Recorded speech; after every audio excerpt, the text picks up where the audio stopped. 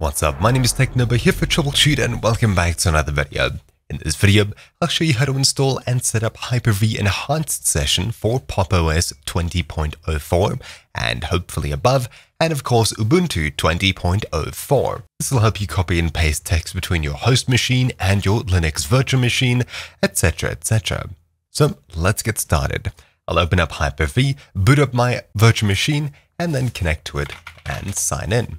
So in this video, I'll be following a post on Reddit for installing this on popOS, which you'll find in the description down below. They just link to a script over here, which is a modified version of this one that works for 18.04 and 16.04, which is official Microsoft work over here. But of course, they haven't updated it for the latest version. As it's been archived, you're supposed to use Ubuntu from the Quick Create Gallery or WSL2, which is not what we want. I tried to do it that way and it didn't work. What you need to do is find a modified script, such as this one here, which you'll find in the description down below, to install and set up Hyper-V Enhanced Session for popOS. Now, of course, I'm not running the long-term support edition, but I am running the latest version of popOS, so hopefully this should work properly. When you get to this page here, you'll need to click Raw and save the file. But we'll need to go ahead and do this in the virtual machine as we'll be running this script. There we go. So then click Raw, right-click, Save Page As, and I'll be saving it, say, in my Downloads. Save. I'll open up the folder, right-click, and then open in Terminal. Awesome. So first of all, let's make this install.sh file executable. Run sudo chmod +x install.sh so we can make this file executable. Then sudo /install.sh and hit enter to run the script. Now we just need to wait for this to complete. And as you can see, we've already got this over here. So I can change resolution, etc, etc. Let's do that now and reconnect. Now, something out of the ordinary is this screen over here.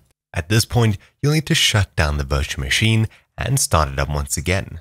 And there we go, we're logged onto the system.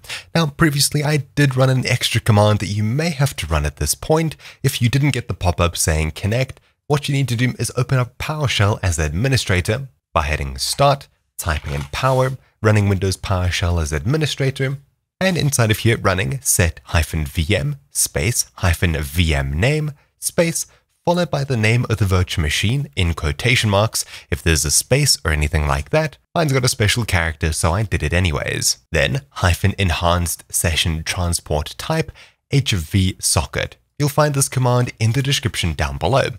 After running it and restarting the virtual machine, things should work properly. However, if you still don't get that pop-up and you've just loaded into the virtual machine as per usual, open up the file browser, navigate across to Downloads, then right-click, open in Terminal once again, and inside of here, all you have to do is run the same command, sudo /install.sh, and run it once again.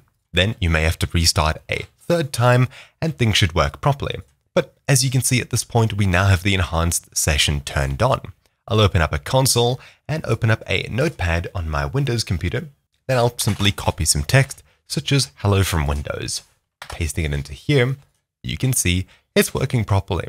Though of course there's an odd character at the start. That's probably me hitting Control-V. Right click, paste. There we go. Awesome. So things are working as expected, and we now have Enhanced Session running. This should work both for popOS and Ubuntu 20.04. So that's about it for this video. Thank you all for watching. My name's been Technobo here for Troubleshoot, and I'll see you all next time. Ciao!